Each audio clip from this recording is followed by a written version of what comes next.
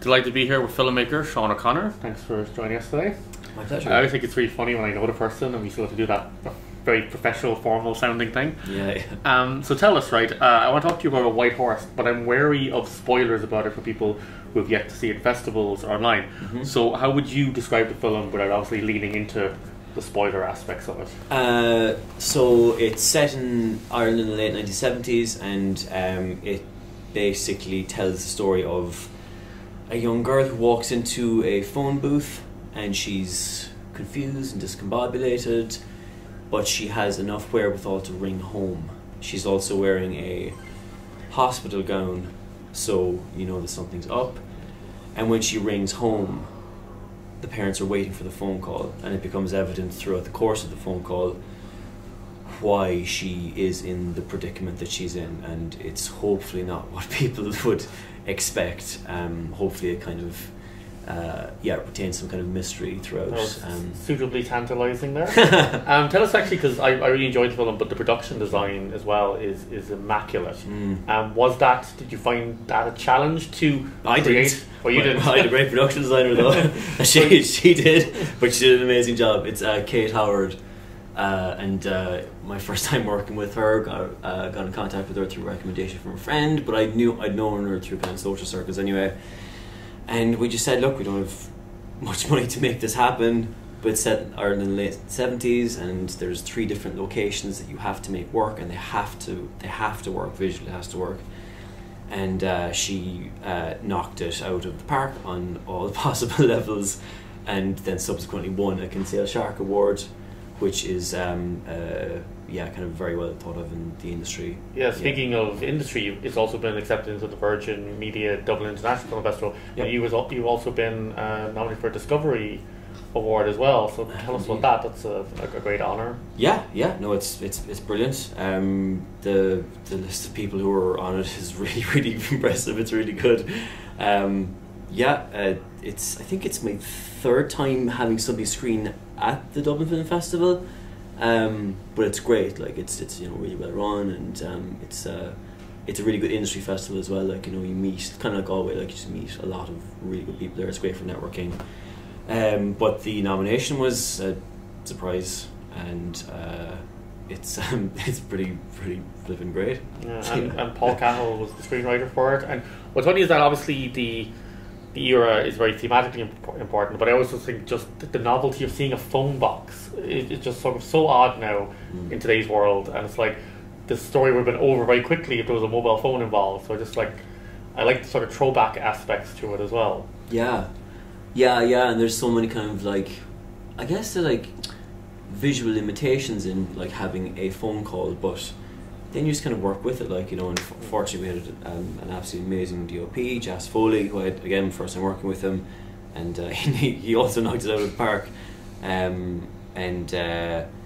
Finding the phone box, we shot that section down in Timleague, because it needed to be the right kind for obviously late 1970s Ireland, but then we had to, the phone that was in it was the wrong type of phone. It was actually too old. It was like a Mr. Burns kind of yeah. So the Timleague Tidy Towns, who were extremely gracious and helpful throughout, gave us access to it, and they said we could take down the phone that's there. We put in a phone, correct looking phone for the era, which after searching far and wide, we couldn't get the right one to hang up on the wall. There's ones that are kind of like the City Downey on table ones, but we need one to go up on the wall. So I eventually just bought a replica off eBay for not that much money, gave it to Kate, and Kate aged it, and just she added all the graffiti and stuff in the background. It is funny because someone would have come up to you afterwards, you'd used the wrong phone and been like, that's an anachronism. Someone would have pointed it out. Oh, totally. Yeah. Or technically speaking, there's they're called AB phones. And there's a box at the bottom that you put the change into, which operates. But because of the way we shot it in such a way that you wouldn't really notice unless you were looking for it. So you just see the phone unit itself and not the box below. But even at that, people have said to me like, it's not quite right. When I played a film and it was like we doubled up, we used Cargoline for Bantry, and people were oh my I god, know, I get it, man, I get it. asking for trouble. Yeah, but, just to go back to another kind of period piece that you made a few years ago, the very enjoyable Ishkabaha, extremely successful. Congratulations, Rain Dance and everything. Yeah. But you seem to like. Are you interested in stories from the past? Is that something that sort of calls out to you in particular, or is it just whatever comes along if it suits you at the time? But are there things you look for in a project? Yeah, the period piece thing doesn't particularly interest me. Because even Mary, another film of yours, feels like a throwback. It kind of has a sort of an old-fashioned Irish vibe as well. So. Yeah. I remember talking to Jonathan Hughes, who wrote Mary, and about that, the idea being that like it's not time specific. Yeah. But it could be like it could be the 70s, it could be the 80s, like it's almost like Twin Peaks, where it's like it's any time. And because there are no like mobile phones and stuff in it, like but that just kind of adds to the kind of thing of like being out in like rural Ireland, and it's that it felt right for that story. But the period piece thing wouldn't draw me to something. But if it works to have it in that time and space, then I feel absolutely. I feel like there's like a nice old-fashioned quality though to the work, and that even Pat has that sort of timeless quality that you talk about as well. Are we discovering something here? Yeah. I guess I found my calling. Actually, how do you what would your collaborations be with like screenwriters? Are you hands-on with the shaping of the script, or do they come to you with things, or does it vary from project to project? But do you ever get involved with the writing, or are you strictly a conduit for the writer? It varies, but the best collaborations I've had have been when the script, like I've been very lucky to work with like brilliant script writers, like, but the best collaborations are when like you get a script and I read it and I see how I want it to look, and then there might be like small changes here and there, just like maybe a line of dialogue that would kind of if like you took it away, you could put in a specific shot that would make it more cinematic.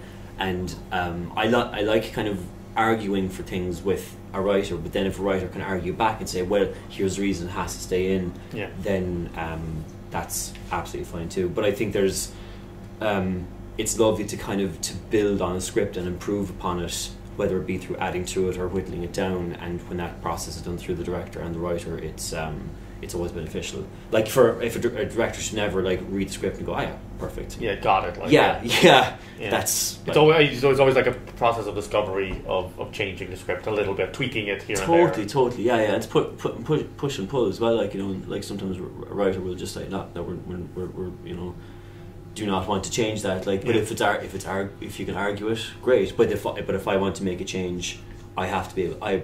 But for my own good as well as that of the production and the writer, like I need to be able to understand and argue it, like so it's a good thing. And also, like, obviously you've made short films, but you've also done stuff for like TV as well. Like you've had sketches in public telly. You've done stuff like for Storyland as well. And how does that change when you know it's like short films end up in film festivals, but when you're working for something in TV, does that change your approach to it? Are you aware of the medium that'll be coming out in, or do you think about that sort of stuff? Not really. I guess with the stuff we've done on TV, there tends to be another layer of kind of signing off on something, you know, because there's more voices also. Yeah. I mean, if someone's going to broadcast something, they'll probably have some a take on it, like, or some changes they might want to make. Whereas with but even that kind of goes with for funding as well. Most of the time, like, the funder will want to see a cut of the film, like, but that's kind of it, really. I mean, but I think your core job as a director, and if you're doing editing or whatever as well, like, it stays fundamentally the same. That is to, like, tell the best story possible as efficiently as possible within the budget. Yeah.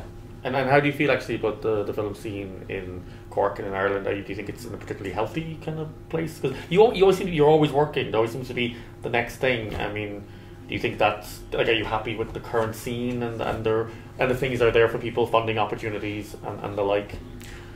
I mean, yeah, like it's. That's a big question. Yeah, no, it's okay. I mean, I'm not always working. Like, I mean, but like I am always working on something for the future. Like I'm always like submitting applications, like, and going to going to film festivals, networking, like, and it's all kind of part of the. God forgive me for saying this, but hustle. Yeah. But it is like, I mean, I am at this 10 years as well, like, and I've. Yeah. I find the snoozing aspect the toughest. Like, really? I wish I could just do my work, send it out there. But yeah, I find the hustle at film festivals, that's the tough part, I think. Yeah, it's essential. I remember being kind of a little bit uncomfortable at the start as well, but I think once you kind of just get into a thing of like everyone's there for the same reason, like, and everyone kind of, and also just it's an opportunity to, like, I mean, there's nothing like kind of going to see like or seeing a short film that like blows you away.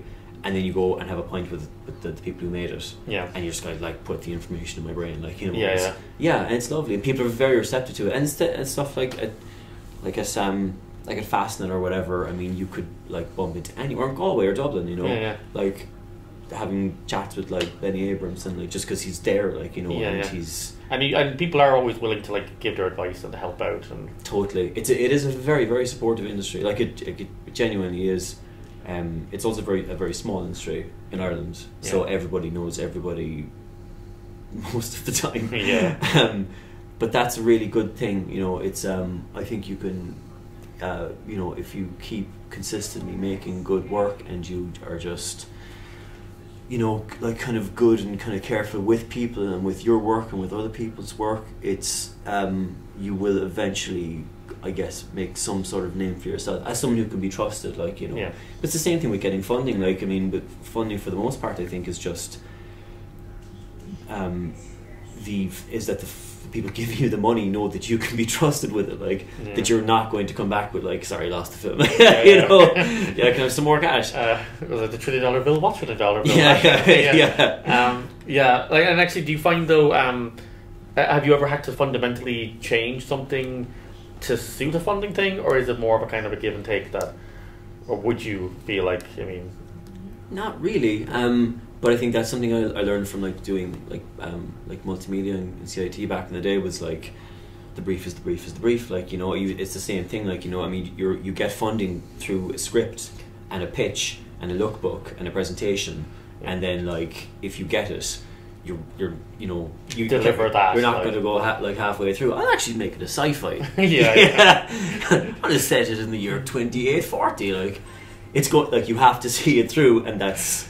But that's good. It's a white unicorn. Like that. Yeah. But it's but that's good. It's good discipline too. Like, So I think with funders, like, generally if they sign off on something, that's what they want to see, that's what they want to present it at the end of the day, like, so it's your job to make it as good as possible in the interim. And then moving forward, what's happening with White Horse? Obviously doing very well in festivals, and are you working anything at the moment? So we actually made the short film as a proof of concept for a TV show. So a whole like narrative that occurs in that world, with Bridget, the character, being like the main protagonist for it. So so we have like, a whole like presentation pitch like created for us that we've been talking to different companies about, and it's going great. And it's also fantastic that the film is doing so well, kind of parallel to that, because it won at the Foyle Film Festival, so it's on the long list for an Oscar nomination for next year, which gives us a year to get it in front of as many Academy voters as possible. But that's great. So yeah, that's the main thing that's happening, is promoting the short film to get into a good American and European premiere now, and in the meantime to keep developing the TV show based on White Horse, but I'm working on it with Paul Cahill, the writer, who is brilliant. Yeah, as I said, like without spoiling it, it's definitely thematically quite potent. You could expand on it quite a bit, considering what you're talking about within the short. Like, Yeah, it definitely has legs. Like It's so, I mean, there's so much. There's so much to be said, kind of thematically in that, and also like the world of that, like of kind of a like psychiatric hospital in Ireland in the 70s, it's not a world I think has been explored very much, dramatically, but it's there's so much we can do. I would say, unfortunately, there were attitudes at the time that make for good conflict, even though they're terrible attitudes. But it is fascinating though. There's like, I mean, what was happening at the time was, it's almost like retrospectively, it was like the epicenter for like what would happen socially decades later in Ireland with like the with gay marriage and and repeal movements and all that, but that like the very beginnings of that were happening in like the mid to late 70s, but just they were just like tiny kind of ripples that were but they were happening in places like that, in psychiatric institutes, where people started to push back against like the oppressive nature of everything. And also how that's linked back then into like it's like centuries of like, and it's not like, and like the story is not like kind of religion bashing, like, or it's not kind of very black and white, but it is saying like that there are these certain stories that were very much the kind of these tiny kind of opening movements in what would eventually become like this tidal wave that would happen like 20 or 30 years later, 40 years later, So there's definitely lots to explore there. There's lots to explore, and it's and we've put together a what I think is a very, very strong story, and the as I was saying earlier about working with a writer and creating something as thematically interesting and visually cinematic as possible. But that's what we've been doing with the TV show, with the development of it. Well, we look forward to it. Thanks a million for joining us. Pleasure. Thank you.